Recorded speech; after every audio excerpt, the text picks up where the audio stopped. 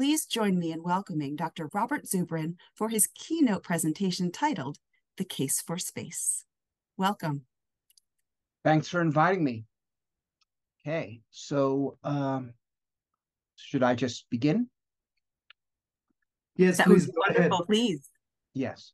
All right. So I'm going to talk about the case for space, how the revolution in spaceflight opens a future of limitless possibility. Now, that's a lot to talk about.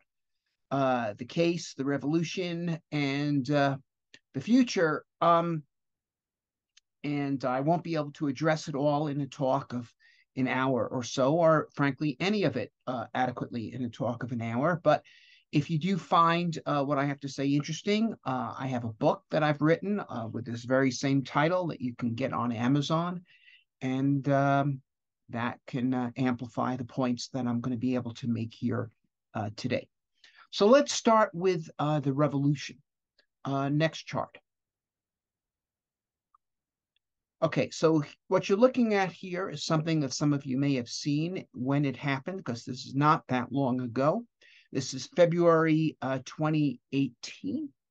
This is the launch and landing of the Falcon Heavy launch vehicle. And this was just a remarkable thing.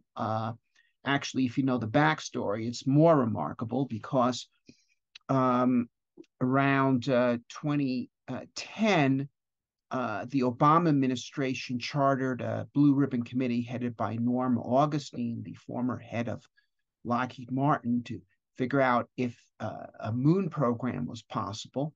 And they came back with the answer, no, not within the financing that was being discussed, because the heavy lift vehicle alone would cost $36 billion to develop, according to them, and take at least 12 years to develop. And Elon Musk went to them and said, no, I can develop you one in a much shorter amount of time than that at much lower cost. And they blew him off. You get lost, not going to happen. But he went and did it. And in 6 years, he developed this system at a development cost of $2 billion, not $36 billion. And the development in 6 years instead of 12. And furthermore, the cost per launch is vastly less because the vehicle is over 90% reusable. And so what he managed to do with this was not only prove that it's possible for a well-led entrepreneurial team to do things that it was previously thought that only the governments of superpowers could do, but do it in a fraction of the time, at a tiny fraction of the cost, and even do things that they had deemed out of the question, such as launch vehicles that come back and land at the launch site. These two rockets you see here on the right are not taking off, they are landing and instead of being crashed into the ocean as was previously accepted as necessary. And this has set off an entrepreneurial space race. Next chart. Okay, and yes, you've undoubtedly heard that, Jeff Bezos of Blue Origin, of Amazon fame, has his own company, Blue Origin, and there's some other rich characters who are doing this kind of thing, Richard Branson, but not just billionaires. What you're looking at here is the launch to orbit of a company called Rocket Lab, which is now launched to orbit 40 times. And this company was not done by a billionaire with money to burn. This was done by working engineers who managed to find investors, real investors, people in it for the money. And they've reached orbit. And New Zealand doesn't even have a space program. And yet it has reached orbit through this entrepreneurial team. And in fact, they are preparing to send a probe to Venus. So this is a remarkable thing. And I should add that as a consequence of SpaceX introducing mostly reusable rockets, the cost of space launch, which was steady from 1970 to 2010 for 40 years, it hung in there at $10,000 a kilogram to orbit, almost as if that was a law of physics. Since 2010, it has crashed down to $2,000 a kilogram, factor of 5 reduction in just a decade.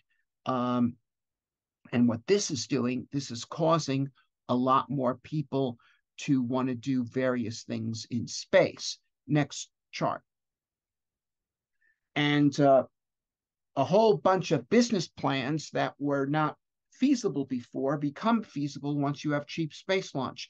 And furthermore, there's something else helping it along, which is the advance in the electronics and cyber technologies has made it possible now to build satellites that weigh 10 kilograms that could do what previously it took 1,000-kilogram satellite to do, and also cost less than 1/10 as much, or even 100th as much. And in consequence, a whole bunch of a lot more launches are happening. And you have satellite constellations being launched. SpaceX itself has launched a satellite constellation with 3,000 satellites, which is double the number of all the other satellites that were there before they started, about 1,500 working satellites from everybody else. And now SpaceX added 3,000 over about the past 3 years. Last year, they launched Falcon 9s to orbit 60 times. That's a launch rate of over 1 per week. The Space Shuttle program, NASA's program, had hoped to achieve 40 per year, never actually got more than 8 per year. Yet SpaceX has exceeded the dream of the shuttle program and greatly exceeded the reality. Now, the cheaper space launch gets, the more space launches there will be, and that then helps space launch get even cheaper because of volume. Now, furthermore, the cheaper space launch gets, the less conservative spacecraft designers need to be. From 1970 to 2010, the practical wisdom among spacecraft designers was, don't use anything that hasn't been used before. See, in the 60s, you had to use things that hadn't been used before because things hadn't been invented yet. But by the time of the moon landing, there was a way to do pretty much anything you wanted to do in space. Might not be the best way, but it was a way. And so once you had that, you say, well, a way is the way. But now people are trying out all sorts of new stuff because they can afford to take a chance when the launch costs $60 million instead of $500 million. And so spacecraft technology is advancing rapidly. And we're going to see new kinds of things. We're going to see orbital research labs. This was a concept that NASA actually advanced in the 80s. So they said, we're going to have the shuttle, we're going to have a space station, and people will be able to go up and down to the space station and do research on orbit, taking advantage of hard vacuum and zero-G experimental conditions, which can be used for a lot of interesting things. But it never got off the ground, so to speak, because, first of all, it took years to get approvals through the bureaucracy of the space station. The costs were incredible. And also, nobody in the commercial world really wants to do commercial research in a lab that is being visited by people who are not part of your company. And in the case of the International Space Station, not even part of your country. So that never happened. But now, if you can launch a space station for $30 million instead of $30 billion, well, that's not beans, but that's an amount of money that is well within the budget of a Fortune 500 company. So there are actually 3 orbital research stations, projects currently funded that are being developed. And that's just in the West. There's probably several more in China. And I should also add that anything, for instance, Musk does is going to be copied in China. There are 5 companies in China that have investment that are working on making clones of the Falcon 9, and several of them will no doubt succeed because the laws of engineering are the same for everyone. So we're not looking at a situation where one person can corner this market. And this is why, in fact, Musk is moving ahead right now to create a vehicle he calls the Starship, which has double the capacity of the Falcon Heavy, 5 times the capacity of the Falcon 9, and which is not partially reusable, but fully reusable. And if this vehicle is successful, will bring down the cost of launch by another factor of 5. And so we've gone from 10,000 a kilogram to 2,000 a kilogram. We're going to be looking at several $100s a kilogram once Starship is flying. And if Starship works, there'll be Chinese knockoffs of that as well. Next chart. And this opens up the possibility of radically new kinds of markets for space launch, including intercontinental travel. You know, a few years ago, and for quite some time, there was about 100 launches to orbit every year. As a result of SpaceX cheapening things, last year there was 200, and we're headed towards 300. But there are several hundred intercontinental airplane flights every hour, not every year. And if space launch can get a chunk of that, not every run, no, but, you know, Los Angeles to Sydney in less than an hour, whatever, then we're talking about a couple of order magnitude expansion in the number of launches. Now, and that will once again introduce mass production into space technology. You know, the typical rocket engine, even, you know, the rocket engines that are very similar to the space shuttle engines that are currently being used on SLS, these things cost $100 million each. They are actually less complex than a mid-sized car in terms of the engineering. And yet they cost whatever, 4 to 5 orders of magnitude more because they are being produced in numbers of 1s and 2s instead of in millions. So as the number of launches increase, all the components that go into space launch vehicles and spacecraft will all become much cheaper. Now, there's another factor here, which is the fact that we have reusable launch vehicles will mean that very soon there'll be a secondary market for used launch vehicles. Now, that has not been a thing. I mean, they just, you know, you can't buy a used Titan or Atlas or Saturn V. You know, if they're used, they're gone. Okay, but you know, there's already plenty of used Falcon 9 first stages and some used Falcon Heavy first stages, and pretty soon there'll be used Starships and used Chinese knockoffs of Starships.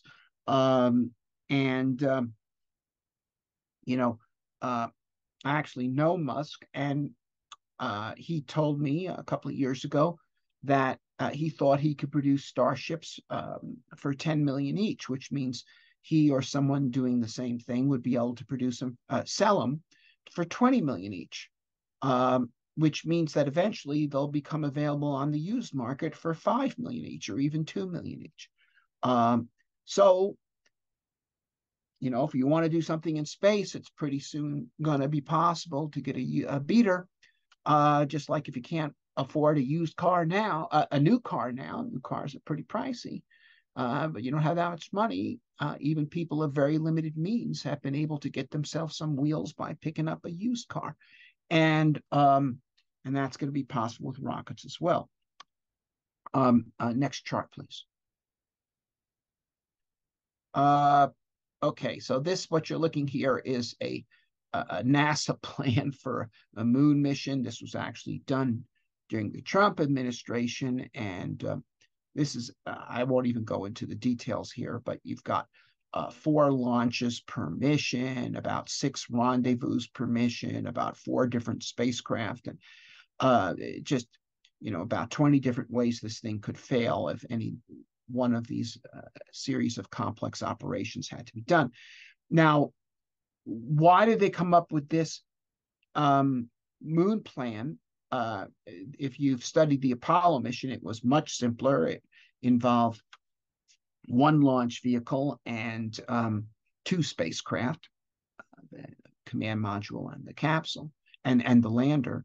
And that's because, unfortunately, the NASA program has become a vendor-driven program, not a purpose-driven program.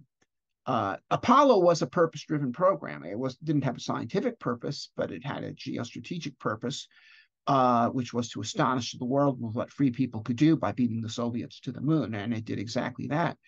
And NASA's science missions in general are purpose-driven, but the human spaceflight program has become vendor-driven. That is, they don't spend money to do things, they do things in order to spend money. And so that leads to very inefficient plans. But next chart.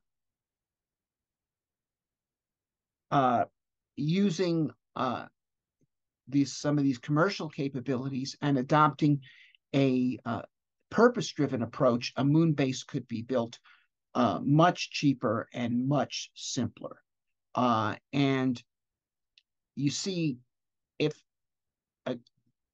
you run a private company, you don't run it to please your vendors. I ran an aerospace company for 27 years, and while I made use of vendors, many of them, I didn't try to maximize what I spent to my vendors. I tried to minimize it, and that's what any private company would do.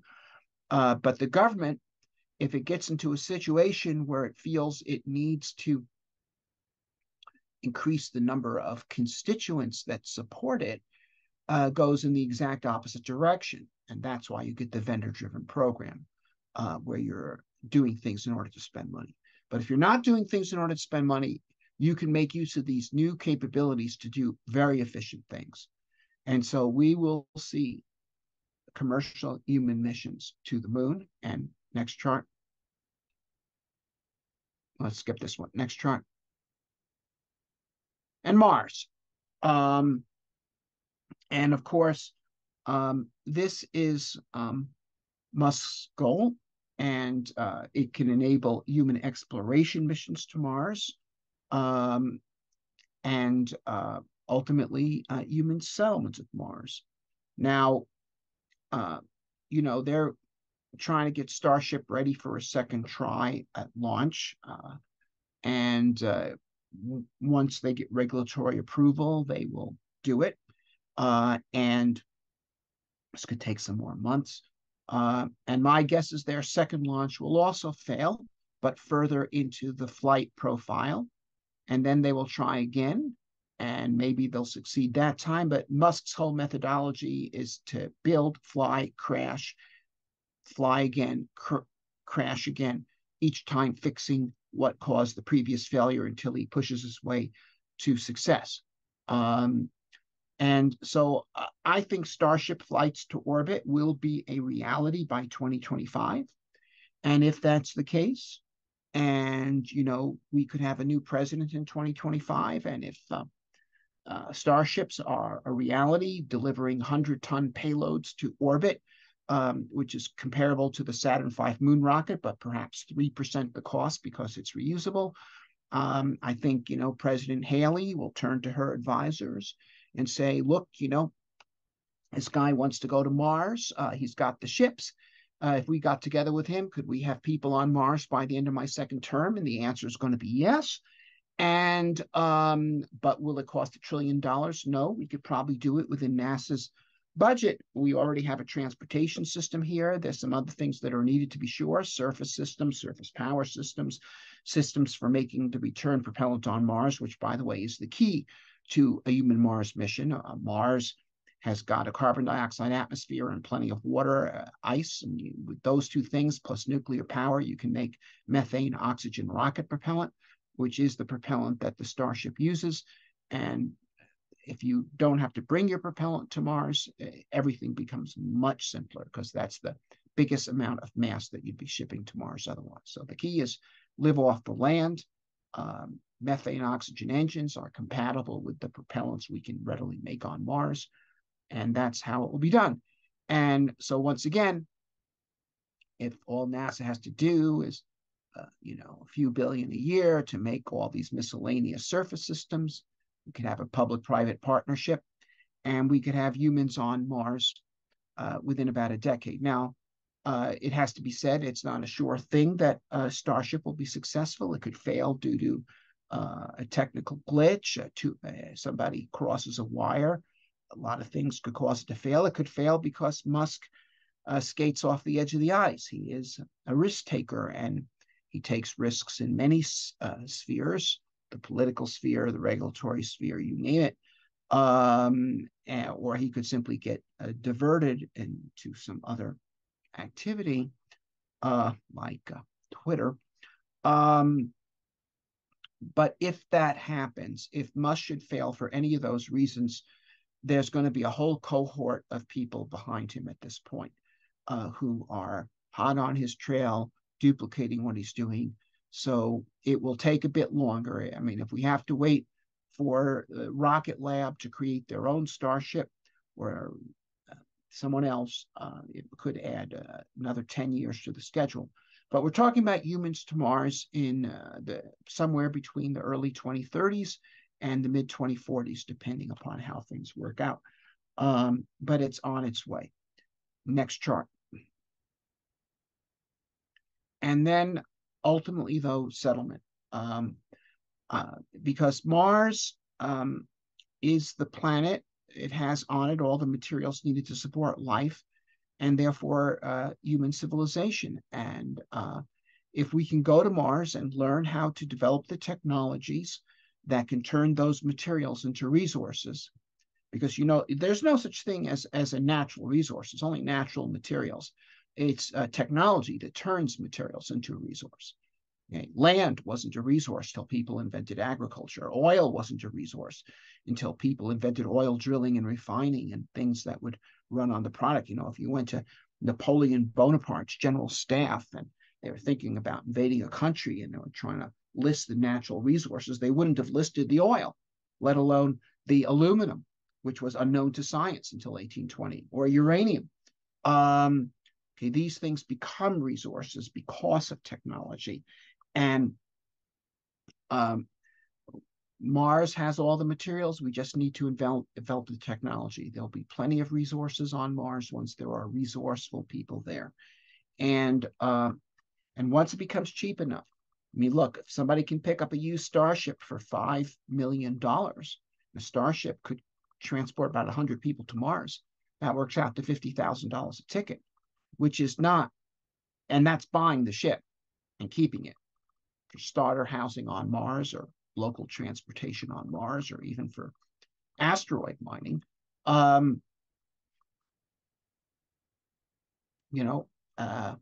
That's actually cheaper in relative terms to current incomes than a trip across the Atlantic was in the 1700s. And I think that the well of human social thought is not exhausted by the current realities. I think there always will be groups of people that have ideas on how people should live that are different. And these people tend not to be popular with everyone else. And they'll want to have a place where they can go, where they can give their ideas a spin, to have their own noble experiments. In some cases, they'll be wrong and their noble experiments will fail. But in other cases, they will be right and they will succeed. And in fact, and if they do create societies which can offer better ways to live or more chances for people to develop their full human potential than what was available in the old world, they will attract immigrants and they will grow. And the ones that do this the best will outgrow the rest and become the prevalent form of civilization on Mars and an example for the Earth as well. Next chart.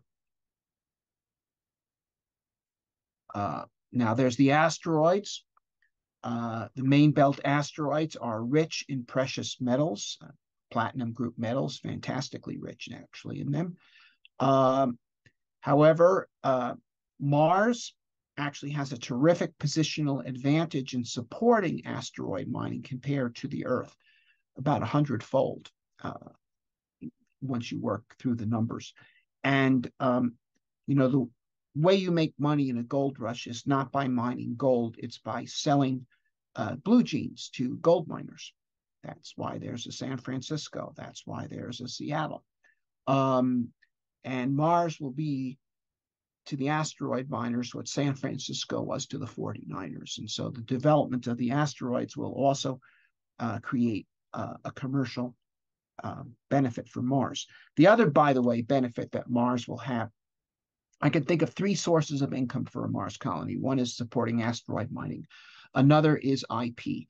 The Mars colony will be a group of technologically skilled people in a frontier environment that forces them to innovate. And so they will.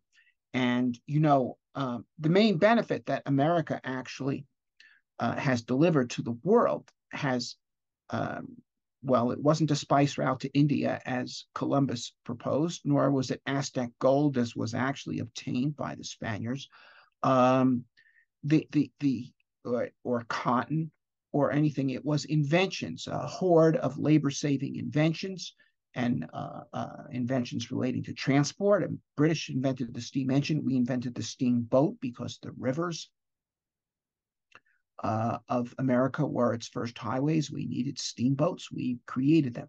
And telegraphs and centrally generated electrical power, light bulbs, recorded sound, motion picture, airplanes, nuclear power, computers, the internet, and the iPhone. This is, and modern agriculture. The Martians will make inventions in all these areas, in the IP, that is in areas of labor-saving machinery, in power generation, in biotech, because they'll have very limited agricultural space, they'll be forced to grow crops in greenhouses. And these sorts of things will be licensed on Earth. And then finally, once you have a Mars colony, you can do real estate development because land has to be developed to be sellable. And if you're there already, you can be the one developing. Anyway, let's go on. Next chart. And then there's the outer solar system. Now, what does the outer solar system have? It has something called helium-3. There's no helium-3 on the Earth. There's a little bit on the Moon, but there's vast amounts of it in the atmospheres of Jupiter, Saturn, Uranus, and Neptune. Jupiter has too much gravity to get it out of the atmosphere, but Saturn and beyond you could. With the right technological approach. And helium-3 is the ideal fuel for use in fusion reactors. Now, fusion has been something with a lot of promise but slow progress for some time. But next chart. Not due to Musk directly, but as a result of his example, of the power of entrepreneurial approaches to space exploration, there is now a whole raft of entrepreneurial fusion power companies that have gotten funded. And we're talking about funding of, in one case, $800 million, another $500 million. These are amounts larger than the US government fusion program. And these people are racing ahead using innovative approaches. And while the official international governmental fusion program known as ITER is proceeding at an absolute snail's pace, they started it in 1985. They won't even turn it on until the 2030s. These machines are being built. They're being tested. And I believe they will create workable fusion ignition systems this decade.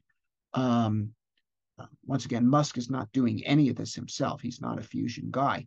But the example of that it was possible for an entrepreneurial team to vastly outperform the government convinced investors that perhaps the same was the situation with fusion, that the main problem wasn't technical but institutional. And so this is underway. And next chart. And the thing you need to know about fusion power is it's not just another way to make juice come out of the wall outlet. I mean, that is true. It could, and it will. but there's more to it than that. Fusion power is a new kind of power. And just as, for instance, nuclear fission has just been one of many power sources for utility power, it's uniquely advantageous for powering submarines. The best submarines are nuclear submarines. They can do things that diesel-electric submarines simply can't do, like cruise around the world underwater, instead of having to come up every day or two to recharge the battery. And similarly, fusion rockets have a unique province because a fusion rocket could get an exhaust velocity of 7% the speed of light, which means the fusion rocket could get up to about 10% the speed of light. We're talking about a beginner's capability for interstellar travel. That's where this is going. All right. So next chart. And then finally, as we develop these much more powerful energy sources, and I should add, by the way, that Mars itself, using deuterium, which is second best fuel for fusion, it has 5 times the amount of deuterium per unit water as the Earth does. But people are going to want to take these worlds, and what you're looking at here is a painting depicting how Mars would look from space after it has been terraformed. Okay, it will have oceans. It once did. Mars once had oceans in the distant past. Then it got cold and it all froze. The water is still there as ice. You warm Mars, and we know how to warm planets. We're doing it on Earth right now. Not quite the right thing to do for Earth, but it's just the right thing to do for Mars. And if we were doing global warming with intent as opposed to by accident, we could do a much more effective job. And humans will be able to transform Mars into a living world. And this is really humans following the footsteps of earlier forms of life, because life, the basic quality of life is that it transforms barren environments into fertile ones. Life works to make the world more friendly for it. And you know, the early Earth had no oxygen in its atmosphere. The oxygen in the Earth's atmosphere is an artifact of life. The soil on the continents is an artifact of life. And no sooner does any barren place appear on Earth than life transforms it into a fertile one. Think of Hawaii coming out of the Pacific Ocean. Okay, initially just bare basalt. And birds fly over and drop seeds. The place becomes lush. Polynesians show up and let loose pigs, so there's something good to eat. Europeans show up and build swank hotels, so it's a nice place to check in. This is what we do. And this is what we're going to do on Mars and on worlds. When we reach worlds going around other stars, the odds are heavy that they will not initially be optimal for us. We will optimize them. And so our goal is not just to bring life to Mars, but to bring Mars to life. That's what this is about. Next chart. Now, why is this all so important? There's a lot of other things going on in the world today. Just as I might add, there were a lot of things going on in the world in 1492. And many people at the time might not have recognized that Columbus's voyage was more important than the peace treaty that Britain and France signed between themselves in 1492, or the fact that the Borgias took over the papacy in 1492, or that Lorenzo de' Medici died in 14. In other words, those, if the Washington Post had been in business in 1492, those would have been the headlines. But in fact, only history buffs know about them today. They know about Columbus. Well, why is this more important than the many things that are making the headlines right now? Well, there's a number of reasons. The impact of the human expansion into space. And these are for the knowledge, for the challenge, for our survival, and for the future. So first of all, for the knowledge, and this includes knowledge of nature.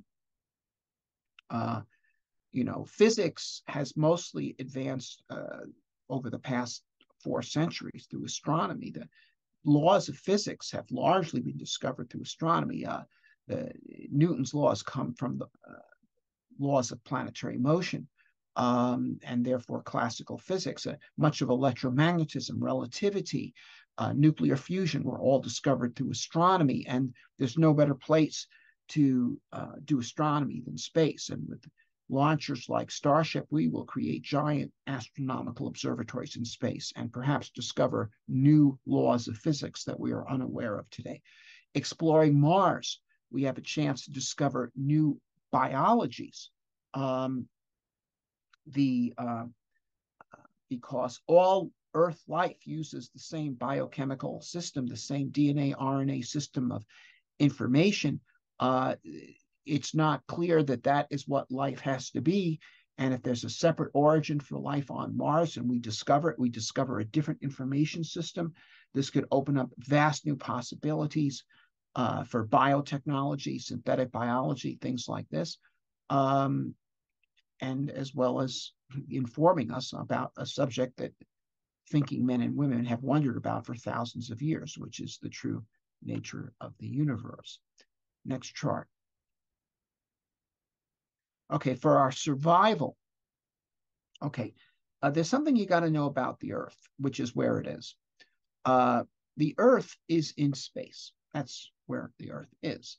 And like everything else in space, it's moving around under the influence of gravitational forces, which actually result in everything moving in space, moving really fast. And so the Earth is currently whipping around the sun at 30 kilometers a second. And everything else that's going around the sun in our neighborhood is moving at similar speeds, except not always in quite the same direction. So we're playing bumper cars, okay, going around the ring with our bumper car, but traveling not at 10 miles an hour or whatever that the kids' bumper cars go at, but at 30 kilometers a second. And so when the cars crash into each other, as they inevitably do, there is quite the impact. And now you're aware that, of course, one of these impacts was responsible for the extinction of the dinosaurs. But that was not the only such impact. These things are happening all the time. And in fact, we had a sizable one in December 2018 over the Bering Strait. A small, very small asteroid entered the Earth's atmosphere and exploded there. With a force about 10 times that of the Hiroshima bomb. So that was just a few years ago. Where were you in December 2018? If you happened to have been in an airliner crossing the Bering Sea, you would have been killed. Fortunately, no one was. But these things happen, and they're going to keep happening. And unless we become spacefaring, at which point we can take control of the flight traffic. So to be clear, I am not in alignment with the people who say we need to become spacefaring so that when the Earth is destroyed by an asteroid, that we have some survivors elsewhere. No, we're not going into space to desert the Earth. We're going into space to protect the Earth, because it's only by being out there that you can give these asteroids a nudge and make them miss, okay? If you're far enough out, even the heaviest asteroid can be nudged to miss the Earth. But there's no way you can do it if you wait till they come here. Next chart.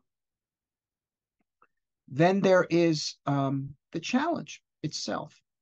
I believe the challenges are healthy. They're healthy for individuals. They're healthy for societies.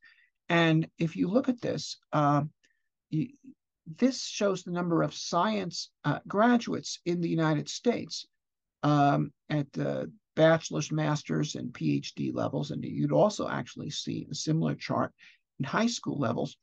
And what you see is that it doubles or even triples in the 60s during the Apollo program. And as soon as Apollo ends in 1972, the ascent stops. And in fact, it goes down relative to the number of college students, which is continuing to increase. This is because Apollo made space the great adventure. And what youth is all about is adventure. That is the spirit of youth. Youth wants to go where no one has gone before, to do what has never been done before. And what Apollo said to me, I was growing up during the 60s, is learn your science and you could be an explorer of new worlds. And that's what it said to millions of others, mostly young boys at that time. And as a result, we greatly increased the number of science graduates.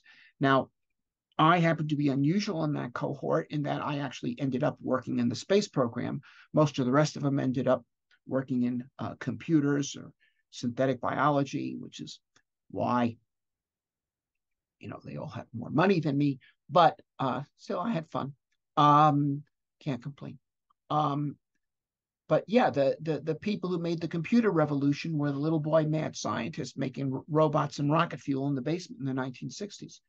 And now in this day and age, a bold space program would actually have a much larger impact, because science and engineering today is open to women and minorities in a way that was simply not the case in the 1960s. So not only would we have tons of little boy mad scientists making rocket fuel in the basement, we'd have a lot of little girl mad scientists making rocket fuel in the basement, which is sort of scary. But what it means is tremendous progress would result from this. Next chart. Okay. Now, then finally, there is the question of the human future.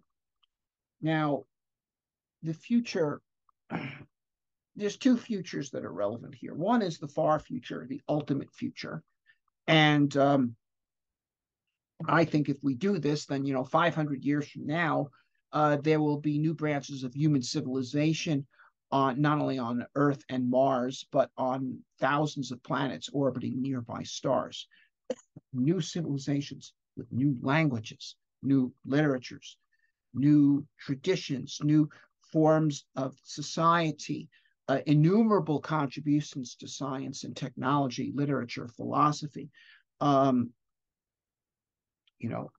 histories, heroes, creating histories of great deeds that will be used to inspire people to do even more. And that is a vision of the future that is a truly grand future. And if you have it in your power to create something truly grand, you should. So that's one reason to do this. But there's a more immediate need, because the vision you have of the ultimate future affects what's going to happen in the near future. Okay. And we live on a world whose near future is deeply under threat. What kind of threat threatens us today? Now, if I ask this question to an audience, college audience, 3 or 4 years ago, by far the majority of people would have answered, well, global warming, that's the threat. We have to do something about that. Now, I actually agree that global warming is real. Don't get me wrong. But global warming is not a threat to kill you within 5 years. It is global warming is a long-term condition, and we have to deal with using long-term approaches, in particular, in my view, nuclear power. But there's a much more immediate threat, and it stems not from global warming, which is real, or for resource exhaustion, which is fictitious. Human resources are rapidly expanding because our technology is advancing. But the real threat to us today comes from the same thing that caused the global catastrophes of the 20th century, which is bad ideas. The catastrophes of the 20th century were not caused by climate change, and they were not caused by resource exhaustion. They were caused by bad ideas, and in particular, one bad idea that came in a multitude of forms, which is that there isn't enough here for everyone. And therefore, we must fight it out with them, because we have to take the resources from them, or we have to kill them before they come and take the resources from us. Okay. And this was the source of both world wars, the Holocaust, the Holodomor, many other horrors that could be named. This fundamental idea that there's only so much to go around. And, you know, here, the Friedrich von Bernhardi, he's the chief intellectual of the German General Staff. In 1912, he writes this bestseller, Germany and the Next War, in which he says, look, you know, there's only so much here, and Eurasia is either going to go to the Germans or it's going to go to the Russians. So we're going to have to fight it out with them sooner or later. Should it be sooner or later? Let's make it sooner because we can take them down now before they have industrialized. And so 2 years later, they used the pretext of the assassination of the Archduke to basically launch World War I. And then, you know, quarter century later, Hitler, even more hysterical, you know, the laws of existence require uninterrupted killing so that the better may live. Germany needs living space. It's all nonsense. Okay, Germany didn't need living space. Germany today has less space than it did in the Third Reich, a higher population and a much higher standard of living. Why?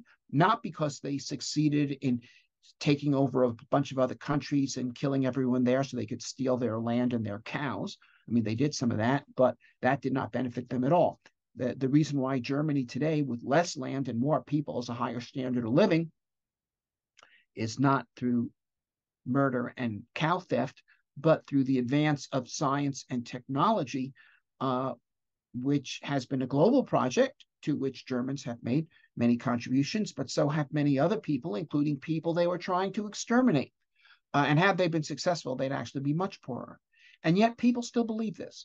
And people still believe that we are competing for resources.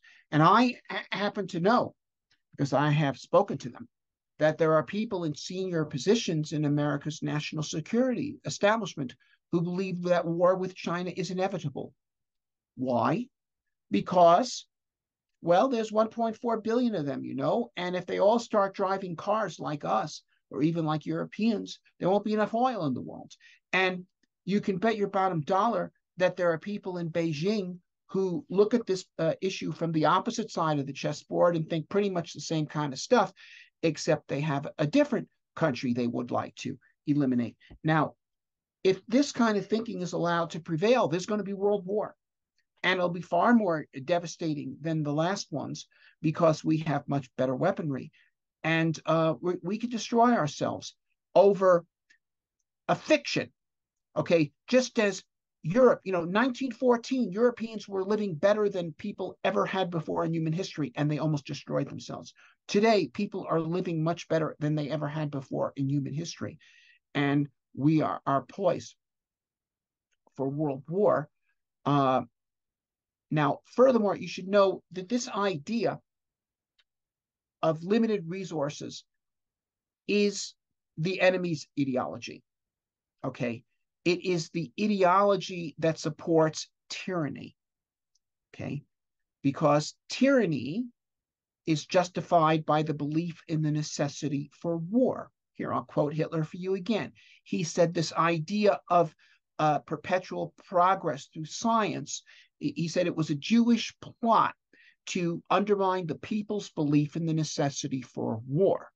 Okay, now it's not a Jewish plot, but it does undermine people's belief in the necessity for war, precisely the belief that he wanted to reinforce, precisely the belief that Putin needs to reinforce. Okay, the belief in the necessity for war. Now, we have to undermine that belief. Okay, we undermine that belief, we undermine the tyrants, and we undermine the drive towards war. Okay, and you know, because what point is there killing each other, fighting over provinces, when by working together we can open up planets? And that's the case for space. Next chart. And there's the book. So I'd be delighted to take questions. That was a powerful ending. Thank you so much. Much appreciated. We did have a couple of questions come in. One of the questions is from Mike Gray. He asks, do you consider NASA will become less relevant in leading space exploration as companies become more efficient? If so, what do you think might be some of the consequences of the privatization of space? Okay. less relevant. It will remain relevant, but its role will be reduced somewhat. Okay. That is, instead of this being a one-man show, it's going to be an ensemble cast. And the now, but NASA can still play a critical role because some of these things, okay, commercial development of orbital space, yeah, that'll be done by the commercial people with NASA playing a minor role. Okay. But if we're talking about planetary exploration and the initial stages of settlement, NASA's role will be important because in the initial stages, you know, if the business plan doesn't close, business won't do this on its own. Okay, it will of course do it if it's doing it for hire. Now, the key thing here is that NASA be a smart shopper. Okay, that is, see, for the free market to function, free market's a great thing. It's driven all sorts of progress in the commercial realm. You have to have people free to compete for the customer, and you have to have the customer free to choose. Okay. And to choose on the basis of merit. Okay. And where NASA is free to be an intelligent shopper, for instance, to choose the most cost-effective, the cheapest launch vehicle that could do the given mission, okay, then it drives the competition to develop the most cost-effective rockets. On the other hand, if NASA's decision-making process is dominated by politicians who insist, we want you to buy this rocket for this mission because it's made in my district, then this becomes non-functional. Then NASA does not help drive progress in the commercial realm. Okay, so now, of course, buying the most efficient rocket also actually benefits NASA in that they get to spend their money most efficiently. So, for instance, the Test Space Telescope, which is a planet finder that needed to, you know, looking for planets around other stars, had to be launched into interplanetary space. Now, the science directorate of NASA, which is the sponsor of that mission, was able to choose freely. And they chose a Falcon 9 for that mission. It cost $60 million instead of using a Delta, which would have cost $300 million, or an SLS, which would have cost over $1 billion and isn't available yet. So they were free. And I must say that the science directorate of NASA tends to be the most purpose-driven part of NASA. In other words, they didn't land the rovers on Mars in order to give money to the airbag manufacturers.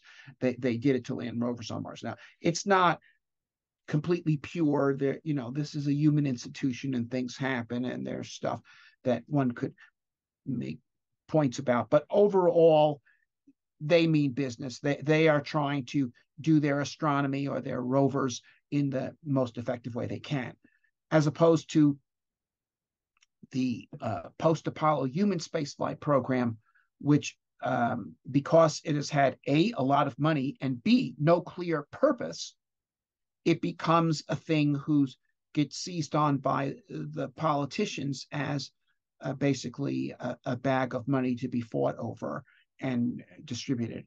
And the reason for that crazy moon mission plan that I showed you earlier was because it was, I mean, imagine you're trying to build a house, and the way you build a house is you call all the businesses involved in housing construction over to your plot of land and say, okay, I want to build a house. And the guy who builds spiral staircases says, well, you got to have a spiral staircase. And so forth. So you end up with a weird looking house that costs about 10 times more than it needed to. And takes Sounds like it's going to be a fun house, though. Yeah, quite. Okay, but anyway, so there it is. Very good. We have 1 minute left. I'll give you one more question, but we need a real quick response to it. And that is, are you aware of any companies researching and developing spacecraft that use the propulsion system electrogravitic, as observed in the unidentified aerial phenomena UAP? No. Well, there's your answer. Well done in the time we had left. Thank you so much for your time today. You've been an incredible keynote speaker. As a soil scientist, I appreciated that pull in of Hawaii and how you can take basaltic nothing and turn it into soil, and how that really does relate to what we would be doing with other planets. So that spoke to my heart. Thank you. Thank you. Truly appreciate your time today. It was my pleasure. All right.